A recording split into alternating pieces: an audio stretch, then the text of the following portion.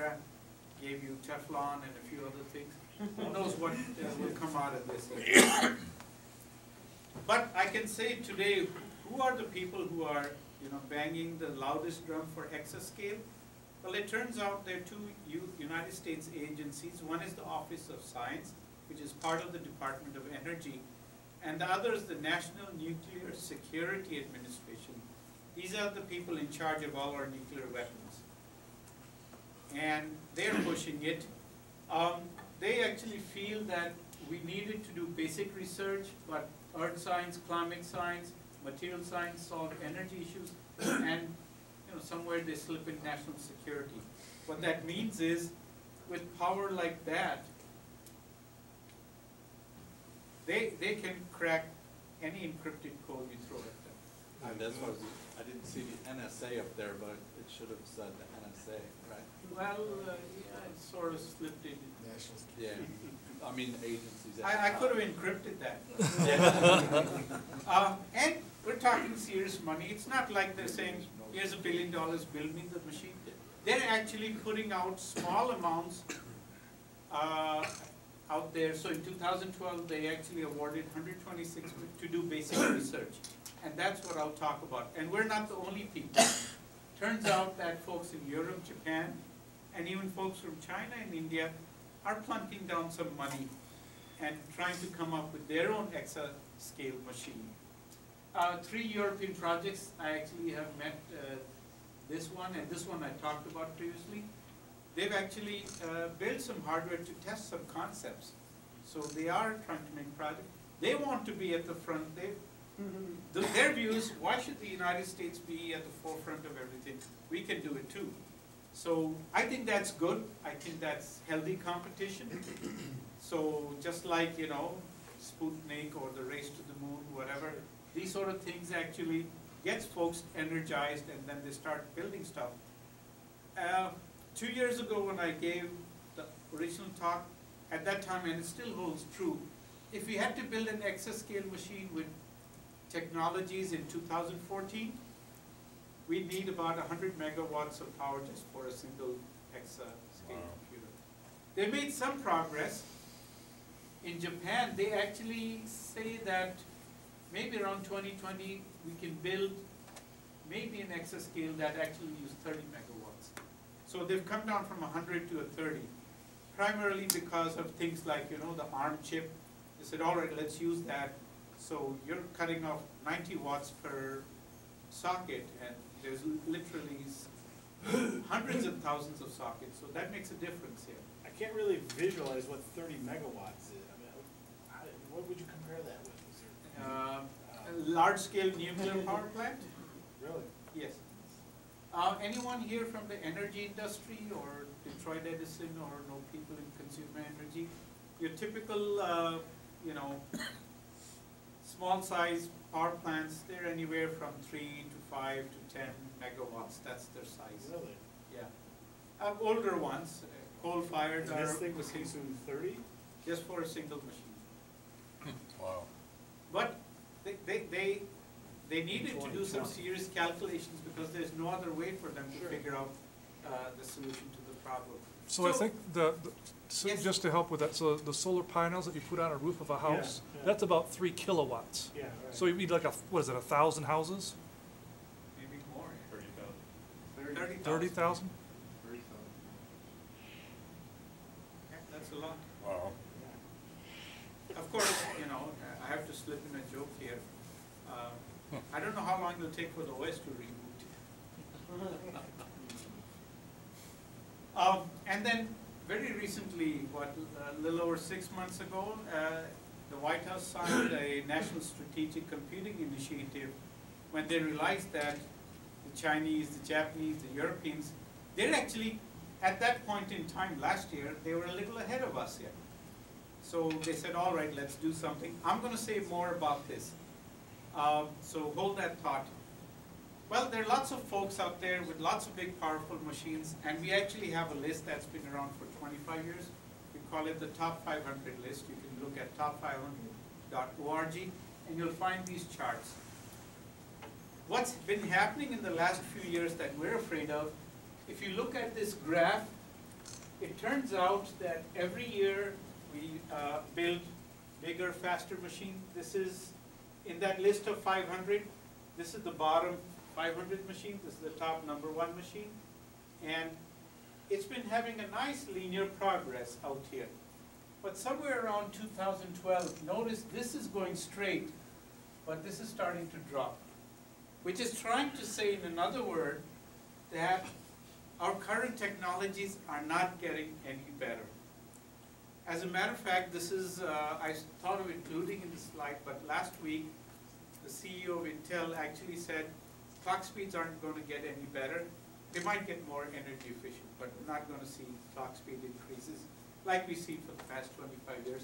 We've kind of known about it because we've been watching these trends. So around 2012, it started dropping, and it's actually dropping further because the top machine out there for the last 2 years has been stuck at 33 petaflops. And now everyone is getting serious, including our NSA and Department of Energy and NNSA, and they're giving money out to folks, which we'll talk about in the next few slides, and then we're going to wrap up, to do basic research and come up with radical technologies that will help us, once again, either get back on this straight slope or even jump ahead. And so it's really exciting times ahead here. If you go to that same website, this will actually show you your classical computer stuff, and this shaded area shows where you're having now more accelerators. So the accelerators has been, climbing in share. Earlier it was very small. Chip technology has changed. Architectures have changed. And if you look at this one yellow is the academic side. Industry's always been a big player, and then research is different from academic. That's where they're trying new architectures, and so they keep investing as well. So the top 500 is a very prestigious list to be at, and hopefully if in the next few weeks when we decide our next thing, we'll actually get back on that list. We were there maybe 10 years ago and then dropped off, and now we want to get back again. But it's important to notice that, everyone is excited about exascale and they're doing lots of fundamental research. We do know that it's kind of hard. Originally they predicted it will happen in 2018. That was a prediction made, by the way, in 2011 or so. But now when we're closer, we realize it's much more harder. And this graph illustrates the same thing, where on the vertical axis is the compute power.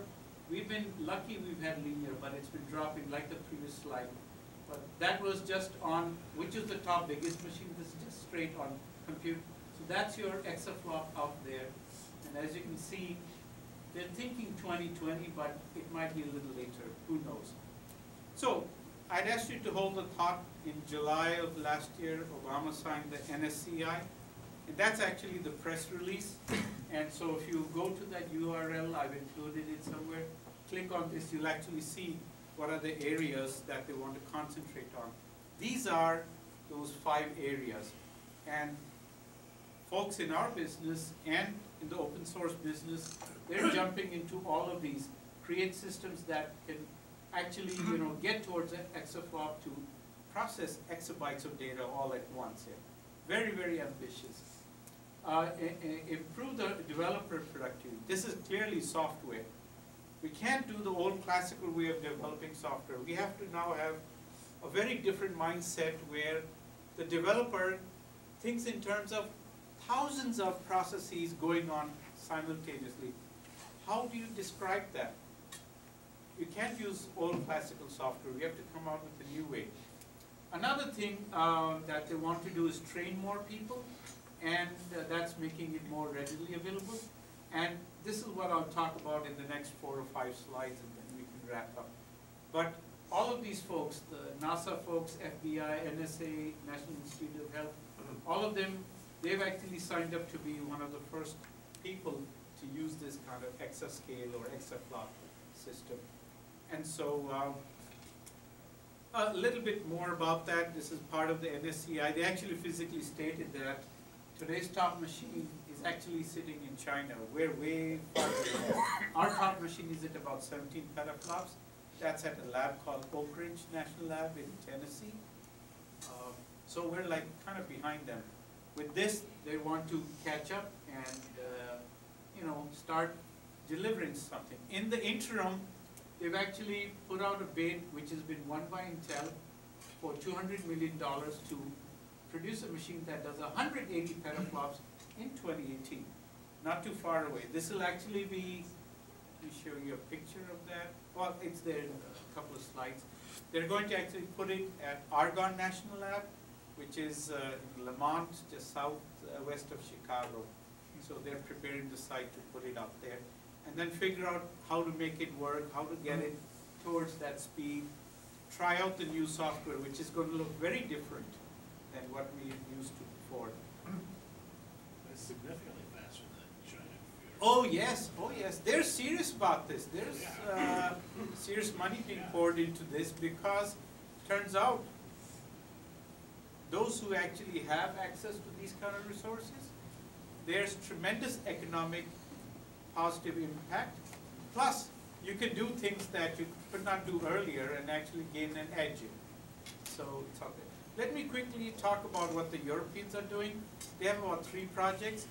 They're focusing on 3 things. ESSI is a strategic software initiative. These are all the European companies. You may not recognize most of them, but this might, say, Numerical Algorithms Group.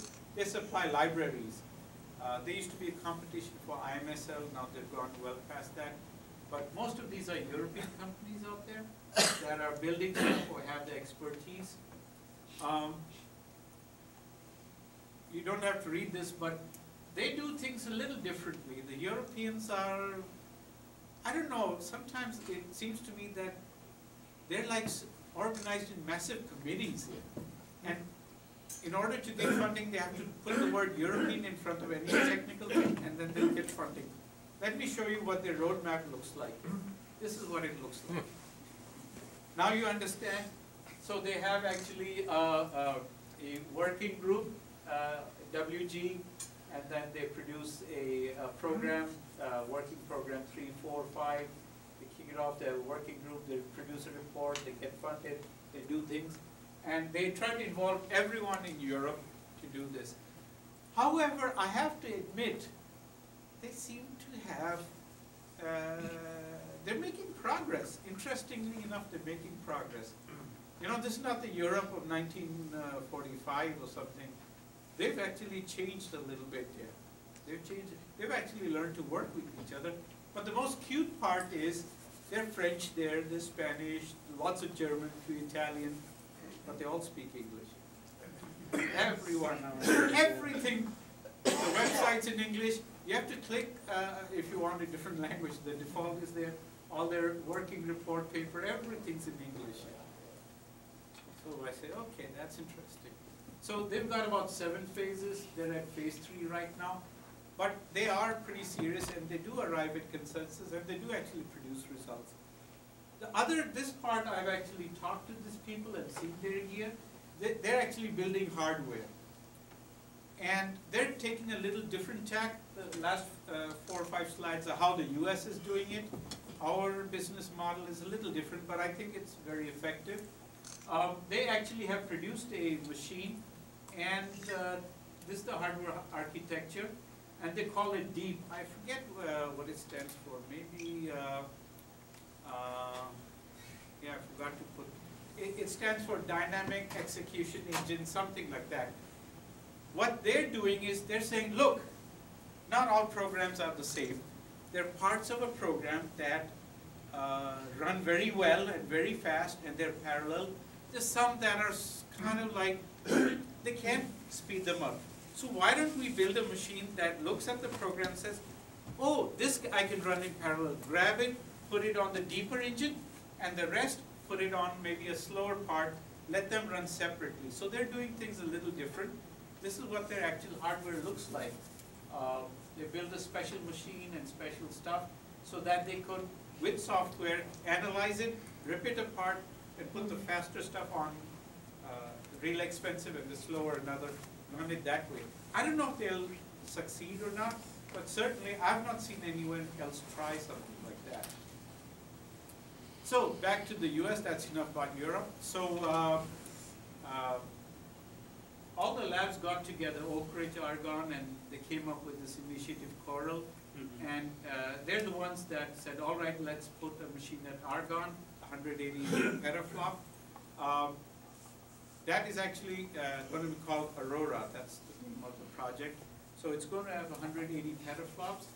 If you want to compare it to what older or current machines are, the Oak Ridge one, peak is 27, and actually achieves only 17 here. Theoretically 27. But they've announced two projects. One is completed, the others now. One is called Design Forward, one is called Fast Forward, in which what they did is said, here's some money. Industry, academia, research institutes, we don't care. If you like, team up. Put forward a proposal how you're going to build this exaflop, exascale machine. If we like your idea, we'll give you some money, and you go take 2 years and develop a prototype, whatever.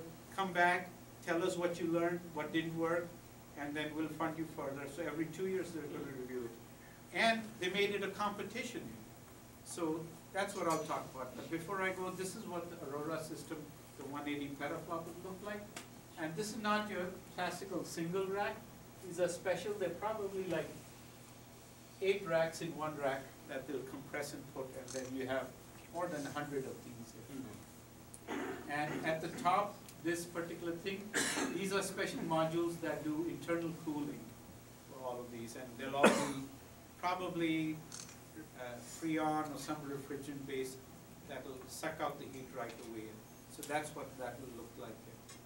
So, there are people in the Department of Energy, US government, they came out with a Fast Forward that was a few years ago, and they said, we want you to look at the problems, energy, technology, software, in order to build this machine. But the whole idea is that we need to look at fundamental technologies that 10 years later we can do. And out of all the competition, these were the 5 winners. They gave them some money. I'll quickly show you what they look like. So this one was from AMD, and they came out with non-volatile memory. This is back 2011. Stacked chips. These are now actually been announced, and they're actually going to be building, selling them. So they came out with the memory architecture that we have to focus on the memory. Let somebody else focus on the CPU. So that it's still in progress. It will conclude, but we're already seeing the results of this, which is exactly what the government wanted. Let's have competition, come up with your best ideas, here's some money. If you don't succeed, fine, at least we know it didn't work. We don't have to pour $100 million, sure. 2 to 3 to 10 million is enough. NVIDIA, you had asked the question, this is their architecture where they completely redesigned everything, and they have a special network, I think it's called Dragonfly network, of high-speed internet in order to, this entire system can actually deliver an exaflop scale machine. So they've got this design, and they have to build a tiny prototype, and they use a whole bunch of interesting technologies. Right now it's proprietary. These were the people who ran it. Bill Davies, their chief technical officer, and they looked at a lot of things, signaling, how to deliver power, how to use organized memory, and things like that, so that they could make everything run much faster. So that was one of the winning bids, and they're actually building it. Cray, which is the folks who invented supercomputing, they won in collaboration with one of the national labs and their people. They decided to look at complete core architectures, instruction set, and invest time in compilers to make compilers more smart, because if you're going to have a different architecture, you can't use the old compiler. It's got to know what the architecture looks like, take your instructions and rearrange them so that they're matched up. And this is one thing that I wanted to tell you. For the first time, I've actually seen hardware designers and software designers are sitting on the same table designing the next architecture. You know what we've done for the past 50 years? The hardware guy designs it, tosses it over the wall, software, now you produce something that can run That on it. works on it, And yeah. just bitches about what the hardware guy did. Exactly. They forced them to sit together in 2011, said, no, both of you sit together. Well, why do you need this instruction? What does it do? Well, it does this. Why do you do that? Because your hardware can't do it. Well, I can design a circuit that'll do it. So there's more mapping, more synthesis. Sure. So that's not just the competition, different technologies. They also mandated that you guys sit together and figure it out. And they have to do this because there's so many millions of components. Mathematically, something will be breaking all the time. What are you going to do? Restart your program? They're actually building in reliability and robustness so that the calculation will not suffer, something else will pick it up and carry forward. That's very different.